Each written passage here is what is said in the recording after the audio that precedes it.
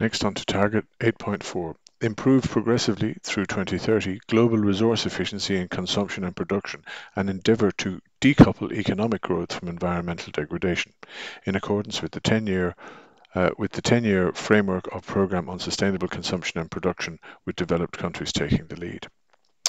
Indicator 8.4.1, which is also identical to Indicator 12.2.1, material footprint per capita and material footprint per GDP.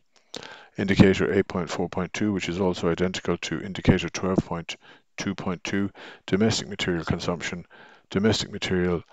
consumption per capita and domestic material consumption per GDP.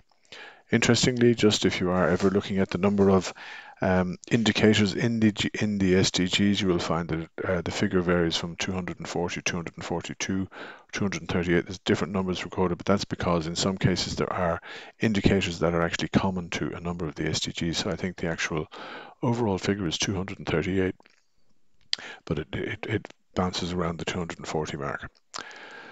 So domestic material consumption assists to analyse the economic pressure on the environment, but when the economy is oriented towards traded goods, the material footprint is a much better indicator.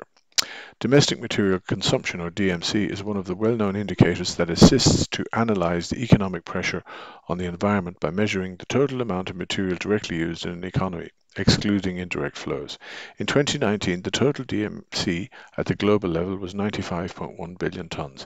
66% higher than in 2000 and more than 3 times higher than in 1970, indicating a trend towards increased use of materials worldwide.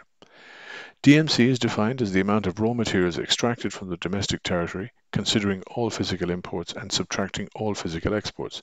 At the same time, when an economy is not oriented towards the domestic extraction of natural resources but mainly imports goods, the DMC is artificially low, as it does not take into account the raw materials originally needed to produce these imported goods.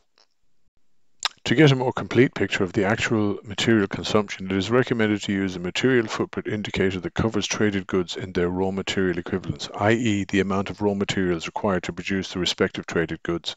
In 2019, the global material footprint was 95.9 billion tonnes, close to the global DMC for the same year. Although the volumes of both indicators are quite close at the global level, the situation is rather different from region to region, and this is indicated in chart 1 there.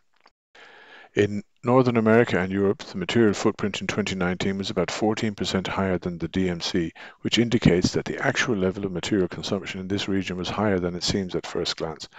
Looking at these two indicators from 2000 to 2019, the difference between them never fell below 11%, and between 2005 and 2008, it was more than 17%.